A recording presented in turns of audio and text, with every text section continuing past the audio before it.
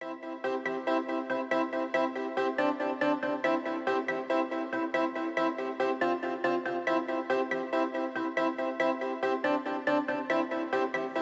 1's motto is Servire Vitae.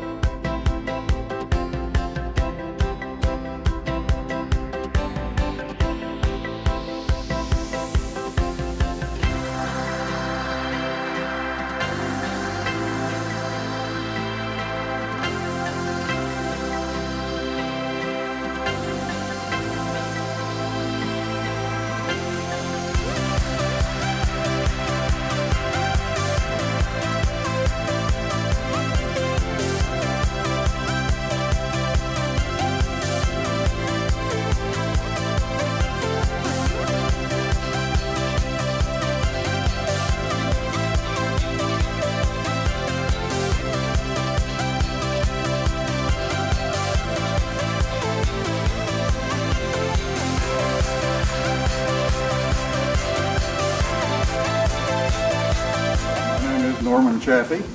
I've been here for 53 years. I retired in '98 and became a contractor and a consultant, but I am also a rocket scientist. Norman Chaffee spoke to us about the engineering behind the Saturn V. It was very interesting and motivating to see firsthand how the rocket was designed and built by a real rocket scientist.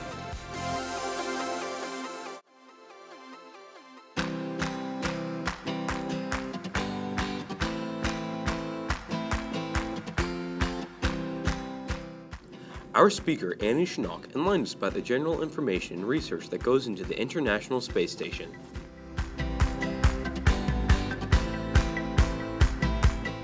The Lofter Challenge was a competition to lift our lander supplies up to the second floor using a fishing line, a straw, and balloons. As you can see, we had many failures and many successes.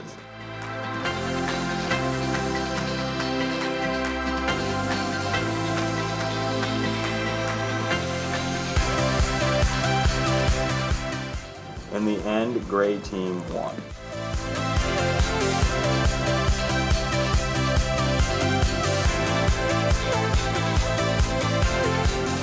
Hello guys, my name is Nicholas Lawson. I was on the white team, and I was basically in charge of working on the presentation, and more specifically the climate aspect of it. I would do a whole bunch of research finding on the climate on Mars. So I'm Emmett Donnelly. I'm the lead engineer for the habitat design team of our white team. And what we did is we decided how to make the habitat for the Mars astronauts and how to use in situ resources to make proper living conditions.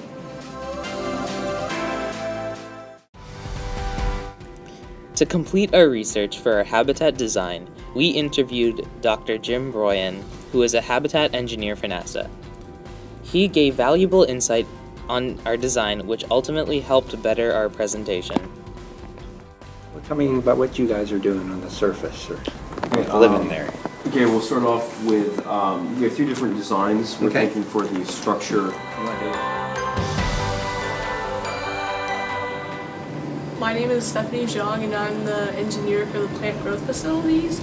We are doing research for the plant growth facilities, so we're trying to see what kind of plants grow best on Mars, and we're going to be using a hydroponic system, which requires no soil.